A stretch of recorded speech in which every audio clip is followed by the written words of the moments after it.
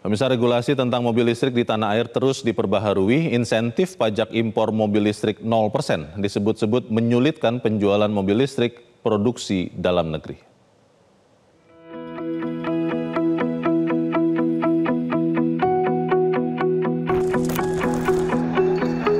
Otak-atik soal regulasi mobil listrik yang banyak berubah membuat pionir kendaraan listrik di tanah air, Hyundai, merasa terkecoh.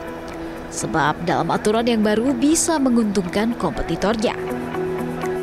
Sebut saja aturan soal insentif pajak barang mewah atau PPNBM yang semula dikenakan 15%, kini lewat PP nomor 79 tahun 2024 diturunkan jadi 0%. Alhasil, impor SBU mobil listrik China tak terbendung.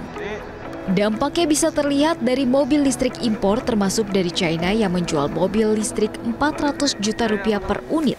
Sementara Hyundai karena memproduksi di Indonesia menjualnya di kisaran 800 juta hingga 1,2 miliar rupiah per unitnya.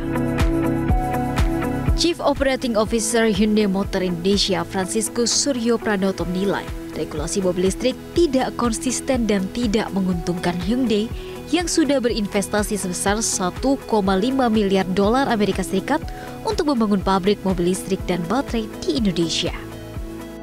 Meski demikian, Hyundai mengaku tetap akan memprioritaskan produksi dalam negeri dan tidak impor.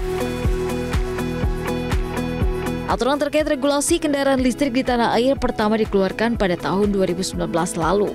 Aturan ini kemudian banyak dilakukan penyesuaian, hingga yang teranjar pada tahun 2024, pemerintah tidak lagi menerapkan pajak barang mewah sebesar 15% untuk impor mobil listrik, melainkan membebaskan pajak atau 0%. Tim Liputan MetroTV.